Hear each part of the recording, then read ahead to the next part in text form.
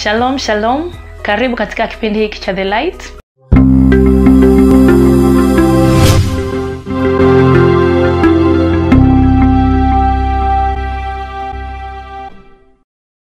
Kwa majina naitwa Samara na leo tuna somo zuri sana ambalo litakutoa kwenye giza na kukuleta kwenye mwanga.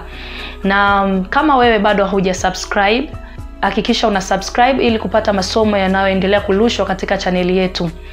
Na nina hamasa kubwa sana kwa sababu kuna watu wamekuwa wakiniuliza maswali mbalimbali kupitia mitandao ya kijamii kwamba wewe ni nani, unafanya kitu gani. Labda kuna watu walikuwa wananifahamu zamani, walikuwa wanaona ninafanya vitu vingine, wananiona sasa hivi nafanya vitu vingine. Mtu anauliza, "Je, wewe ni pastor, siku hizi umekuwa mchungaji?" Mtu anauliza, "Ulikuwa unafanya mazoezi zamani, mbona ufanyi? Siku hizi umeacha kuishi kwa afya?" na vitu kama hivyo. Kwa hiyo ni mambo mengi ambayo watu wamekuwa wakitamani kuyajua kuhusu mimi. So tumeamua kipindi kinachokuja nitakuwa najibu haya maswali kwamba mimi ni nani, ninafanya nini, lakini kuna mambo mengi ambayo yamekuwa yakitokea kwenye maisha yangu ambayo nina uhakika kabisa kuna jambo kubwa ambalo utaenda kujifunza kupitia story yangu ya maisha. Kwa hiyo usikose kabisa kipindi kinachokuja. Kwa hakikisha una subscribe, hakikisha unawaambia wenzako, watu wengine wa subscribe ili wasiweze kukosa kipindi kinachokuja.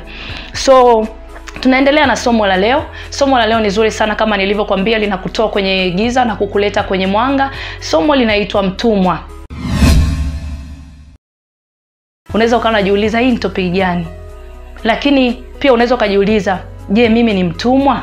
Hilo ndo swali kubwa. Tukiwa tunaendelea kuna hili somo, hakikisha wewe unajijibu hili swali, je, mimi ni mtumwa?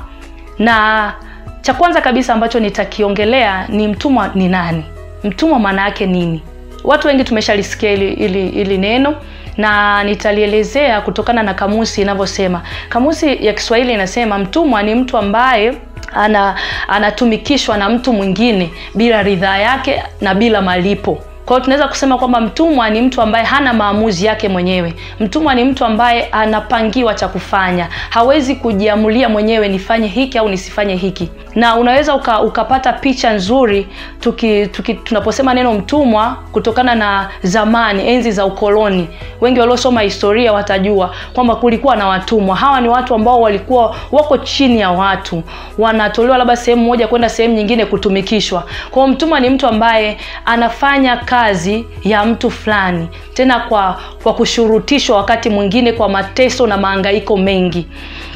So somo letu la leo ni mtumwa. Na nimesha kuelezea mtumwa ni nani.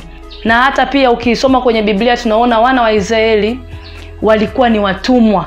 Walipokuwa wanatolewa kule Misri, walitolewa kwa sababu Mungu aliona wameteseka sana, wametumikishwa sana. Kwa hiyo walikuwa wanatumikishwa katika nchi ya Misri kipindi cha Farao. Kwa hiyo bado tunaona ni maana ya mtumwa. Lakini leo tunaenda kujifunza zaidi ya maana hiyo. Na mimi wanasema mtu mtumwa au mtu yoyote ambaye ni mtumwa hana mafanikio ya kweli. Kwa nini hauna mafanikio ya kweli? Hauwezi kuwa na mafanikio ya kweli kama uko chini ya mtu fulani. Hauwezi kuwa na mafanikio ya kweli kama hauna uhuru wako mwenyewe. Hauwezi kuwa na mafanikio ya kweli kama unaishi katika hofu, katika mahangaiko, katika mateso fulani. Watumwa wanaishi katika mahangaiko, watumwa wanaishi katika mateso, watumwa wanaishi katika hofu fulani. Anakuwa hana uhuru, ni kama amefungwa, anakuwa anatumikia kama kifungo fulani. Haleluya. So mtumwa hawezi kuwa na mafanikio ya kweli. Na kwa nini nasema mtumwa anakuwa na maisha ya hofu, anakuwa na maisha ya mahangaiko, anakuwa na maisha ya wasiwasi, au anakuwa na maisha ya mateso? Ukisoma ile Warumi 8:15, ukisoma Warumi 8:15 inasema kwamba kwa kuwa hamkupokea tena roho ya utumwa iletayo hofu. Kwa hiyo roho ya utumwa inaleta hofu. Mtumwa yoyote atakuwa na hofu, atakuwa na wasiwasi, yani hana maisha yake mwenyewe. Na ndio maana ninasema hauwezi kuwa na mafanikio ya kweli kama wewe ni mtumwa, kwa sababu mtu yoyote mwenye hofu anakuwa kama kwenye kifungo fulani. Na wakati huu au nyakati hizi watu wengi sana wanaishi kwenye maisha ya utumwa, ila wao hawajifahamu. Hawajui kama wanaishi kama watumwa. Na hata wewe unayenitazama unaweza kusema hiki kitu mbona hakipo? Utumwa ulikuwa ni zamani, sio wakati huu.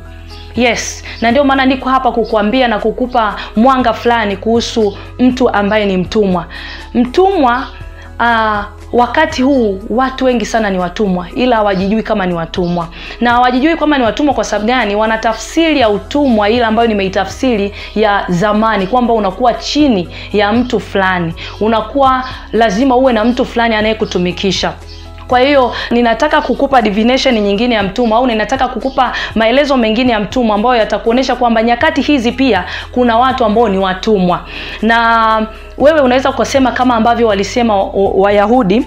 Wayahudi walisema katika ile Yohana 8:32. Kusoma Yohana 8:32, Yesu anawaambia Wayahudi kwamba tena mtaifahamu kweli, nayo hiyo kweli itawaweka huru. Neno kuwaweka huru, wakajiuliza, wakaona kama kwa nini tunaambiwa tutawekwa huru wakati hatujafungwa? Ndio hilo swali ambalo unaweza kuwa unajiuliza wewe wakati huu, kwamba Yesu akawajibu katika ile Yohana 8:33. Baada ya Yesu kuambia hivyo, wao wakamjibu wakamwambia, sisi tu uzao wake Ibrahim, wala hatujawa watumwa wa mtu wakati wowote. Nawe wasemaje, mtawekwa huru? Kwa hiyo inawezekana wewe ni kama hawa watumwa. Unasema kwamba sisi hatuko chini ya mtu fulani, mimi siko chini ya mtu fulani. Unawezaje kusema kwamba nitawekwa huru? Utawezaje kusema kwamba mimi ni mtumwa? Kwa hiyo Yesu pia alipata swali kama hilo ambalo unaweza pia ukawa unajiuliza wewe wakati huu. Na mimi nitakujibu vizuri tu kwamba wakati huu wengi wako kwenye utumwa. Wengi wanaishi kwenye maisha ya utumwa. Na kipi ambacho kitakuonesha kwamba mtu fulani anaishi kwenye maisha ya utumwa? Kuna mambo mengi ambayo yatakuonesha kwamba unaishi kwenye maisha ya utumwa. Maisha yako kama yanakosa amani, yamejawa hofu, yamejaa mahangaiko, yamejaa mateso, ukimchunguza sana huyu mtu utagundua yeye ni mtumwa wa kitu fulani. Yaani mara nyingi mtu anayeishi kwenye hofu, yeye ni mtumwa kutokana na kile kitu ambacho kinampa hofu. Ukiwa unaona una hofu ya jambo fulani, una hofu na ugonjwa fulani, una hofu na kitu fulani, jua unakitumikia kile kitu, unakiabudu kile kitu kwa namna moja ama nyingine. Kwa hiyo wewe ni mtumwa wa kile kitu. Utaelewa tu tunavyoendelea mbele, utaelewa vizuri. Na kitu kingine ambacho kinaweza kukuonesha kwamba uko kwenye utumwa ni matatizo mbalimbali ambayo yanawapata wanadamu. Unaweza kuwa na tatizo la ndoa. Ndoa yoyote yenye matatizo, ndoa yoyote ambayo ina mahangaiko mengi, ina vitu vingi, ama unaona ndoa haiko sawa, watu wengi ambao wako kwenye hizi ndoa wanaishi maisha ya utumwa, wengi sana. Lakini pia utaangalia watu wengi ambao wako kwenye magonjwa, utajua kwamba wanatumikishwa na ugonjwa. Utajua kwamba ni watumwa wa magonjwa. Ukiwa na ugonjwa fulani, wewe ni mtumwa wa ugonjwa. Ninaweza nikakupa mfano mzuri sana hapo kwenye ugonjwa. Ukiwa na kansa, let's say una kisukari, mara zote hauwezi kufanya ulivyokuwa unaishi zamani kabla hujawa na kile kisukari. Utakula sawasawa na kisukari kinavyotaka, ule ugonjwa unavyotaka. Utaishi sawasawa na ule ugonjwa unavyotaka. Tayari wewe unautumikia ule ugonjwa. Na ndio maana ninasema kipindi hiki kuna watu ni watumwa bado. Inawezekana umtumikie mtu lakini unautumikia ugonjwa. Wewe ni mtumwa. Huwezi kusema una mafanikio ya kweli, kwa sababu pia fedha zako nyingi, mali zako nyingi zitaenda kwenye ule ugonjwa. Ukiangalia kwenye Biblia, utaona kama kuna huyu mwanamke ambaye alikuwa na issue ya damu. Amekaa na tatizo la damu kwa miaka 12. Kwa mwanamke anaweza akaelewa kirahisi kwamba unatokwa damu, kwamba kila mwezi labda mwanamke anatoka damu. Lakini huyu mwanamke anatoka kila siku kwa miaka 12. Utaona tayari huyu mtu yuko kwenye kifungo, tayari anakitumikia kile kitu. Maisha yake, vitu vyote atakavyokuwa anavifanya vinategemea ule ugonjwa. Hawezi kutoka kwenda sehemu fulani, hawezi kufanya kitu fulani kwa sababu ya ule ugonjwa. Whether anataka au hataki, kuna vitu atabidi asivifanye au kuna vitu itabidi avifanye. Kwa hiyo tayari ukiwa kwenye ugonjwa fulani, wewe ni mtumwa wa ule ugonjwa. Lakini pia ukiwa kuna matatizo fulani, let's say kuna watu wengine wanatumikishwa na mapepo fulani. Unakuta labda ana kifafa, unakuta ana kitu fulani ambacho kinakuwa kinamfunga. Ukiangalia kwenye Biblia, ukisoma ile Marko 5, utaona kulikuwa na mtu ana mapepo machafu. Huyu mtu alikuwa anaishi milimani na makaburini. Kwa hiyo unaweza kuona kwamba hiki ni kifungo. Tayari huyu mtu ni mtumwa wa hili pepo bila yeye kujijua. Yaani kuna nguvu ambayo inamtumikisha, hawezi kuishi maisha yake mwenyewe. Huyu ni mtumwa, huwezi kusema huyu mtu atakuwa na mafanikio.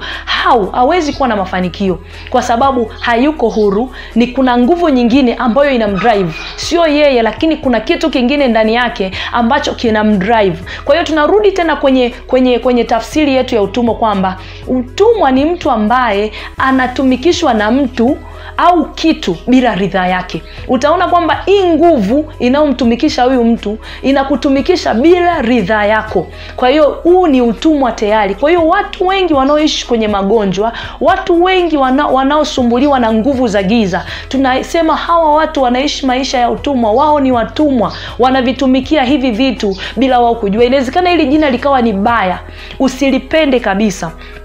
Kwamba mtumwa, unaona mimi siwezi, hata kama nina pepo, hata kama kuna kitu kinanitumikisha, lakini neno mtumwa. No, hiyo ndio tafsiri ya kweli. Mtu ambaye anatumikishwa na kitu, mtu ambaye hawezi kuwa na maamuzi yake mwenyewe, huyo ni mtumwa wa lile jambo. Lakini pia unakuta kuna tabia fulani ambayo inasukumwa ndani na nguvu fulani. Tunasema hizi tabia ni tabia labda dhambi fulani. Unakuta mtu ambaye ni mzinzi. Kuna mtu ni mzinzi sio kwa sababu anapenda kuwa mzinzi, lakini kuna nguvu fulani ambayo inamtumikisha yeye. Kwa unapotumikishwa na hii nguvu, ina maana hii uko kwenye huo utumwa. Utatamani usifanye, lakini utajikuta unafanya. Uzinzi utakuharibia ndoa, uzinzi utaharibu maisha fulani. Kwa hiyo kuna namna ambayo hauwezi kufanikiwa ukiwa unaishi kwenye maisha ya tabia fulani. Ina maana huko kwenye utumwa wa jambo fulani. Lakini pia tukiangalia mtu ambaye ni mlevi, ukishakuwa mlevi au chochote ambacho kinakuwa addictive, tayari huu ni utumwa. Labda unavuta sigara sana, unakunywa pombe sana. Nimeona watu wengi wanaovuta sigara sana, kuacha ni ngumu sana. Ina maana anatumikishwa na nguvu fulani ndani yake ambayo yeye hawezi kuicontrol. Whether anapenda, apendi, atajikuta amefanya kitu fulani. Whether apendi, anapenda, utajikuta tu ameangukia kwenye ulevi.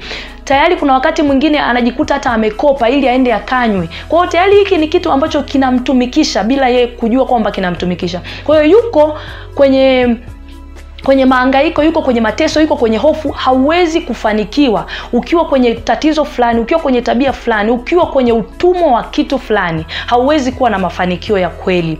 Kwa hiyo kwa kuviangalia tu hivi vitu vichache, unaweza kuona kwamba watu wengi sana wako kwenye maisha ya utumwa.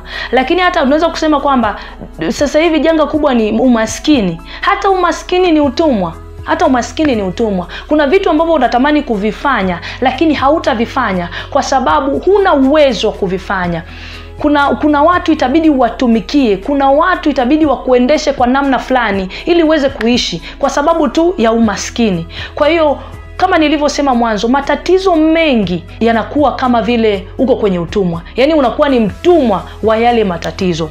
Nadhani mpaka hapo wewe unayenisikiliza unaweza kuelewa utumwa ninaouongelea. Okay, kuna watu ambao wako kwenye utumwa kama tulivyosema, lakini kitu kingine ambacho nataka nikukumbushe, maandiko matakatifu yanaendelea kusema katika ile Yohana 8:34. Ukiendelea kusoma hapo 34, kwa sababu wale Wayahudi walimuuliza wakamwambia, tutawekwa vipi huru wakati hatuko chini ya mtu fulani, hatuko kwenye utumwa wa mtu fulani? Yesu akawajibu akasema, amini amini nawaambia, kila atendaye dhambi ni mtumwa wa dhambi. Anasema kila atendaye dhambi ni mtumwa wa dhambi.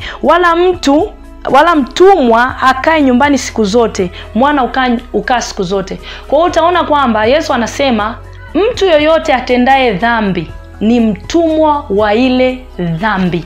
Matatizo mengi niliyoyataja yanakuja kutokana na dhambi. Kwa sababu haya matatizo yote ambayo tumeyaongelea, vitu vyote ambavyo tumevisema, utumwa wote, aina zote za utumwa ambazo nimeziongelea, mara nyingi ni Ibilisi, adui yetu Ibilisi, adui yetu Shetani. Yeye ndio anafanya nini? Anaviweka hivi vitu kwenye maisha ya watu.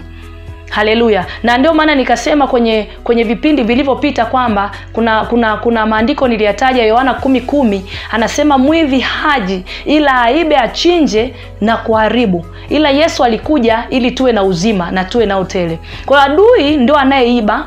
Ukiona ndoa yako inasumbua, ukiona kuna matatizo fulani unayo kwenye maisha yako, kuna tabia fulani unazo, labda ni ulevi, ni uzinzi, hivi ni vitu ambavyo vinapandwa na adui, ni vitu ambavyo vinawekwa na shetani. Kwa hiyo shetani hawezi kuja kwenye maisha yako bila wewe kumruhusu. Yaani shetani hawezi kukushambulia kwa namna yoyote ile, hawezi kuharibu maisha yako bila wewe kumruhusu. Na mlango mkubwa wa shetani anaotumia, njia kubwa ambayo shetani anaitumia kuingia kwa binadamu au kuingia kwa mtu ni kupitia dhambi. Unapofanya dhambi, unapotenda maovu fulani, shetani anapata nafasi ya kukuingia. Kwa sababu wakati huo ukiwa unatenda dhambi au ukiwa unatenda makosa fulani au maovu fulani, Mungu anakuacha. Ukisoma ile Isaya 59, ukisoma ile Isaya 59 1-3 pale, inasema kabisa maovu yetu na dhambi zetu zimetufarakanisha na Mungu. Mungu hataki kutuangalia kwa sababu ya yale maovu. Mungu ametuacha kwa sababu ya yale maovu na dhambi zetu. Kwa hiyo Mungu anapokuacha, ule uso wa Mungu unapoondoka kwako, Mungu anapotoa mkono wake kwako, kuna shetani anapata nafasi. Inakuwa ni rahisi kwa adui kuingilia, kukupachikia vitu mbalimbali ambavyo vinaenda kuharibu maisha yako. Na ndio maana nikasema kwamba dhambi ni mlango mkubwa sana ambao unakuingizia matatizo mbalimbali. Na ndio maana Yesu akasema atendaye dhambi ni mtumwa wa dhambi. Kwa hiyo unapotenda dhambi, unamruhusu adui kuharibu ndoa yako, unamruhusu adui kuharibu tabia yako, unamruhusu adui kukuingiza kwenye magonjwa, unamruhusu adui kukuingiza kwenye tabia fulani, kukuharibia maisha yako kabisa. Na huwezi kusema sasa una mafanikio. Watu wengi hawana mafanikio kwa sababu adui amekuja akavuruga ile system nzima ya maisha yake kupitia dhambi. Haleluya. Kwa hiyo na ndio maana neno linasema kwamba tusimpe ibilisi nafasi. Tunapompa ibilisi nafasi, anatuingizia vitu hivi kwenye maisha yetu. Kwa hiyo tunaendelea kuwa watumwa wa dhambi fulani, ambayo dhambi inaleta matatizo mbalimbali kwenye maisha yetu.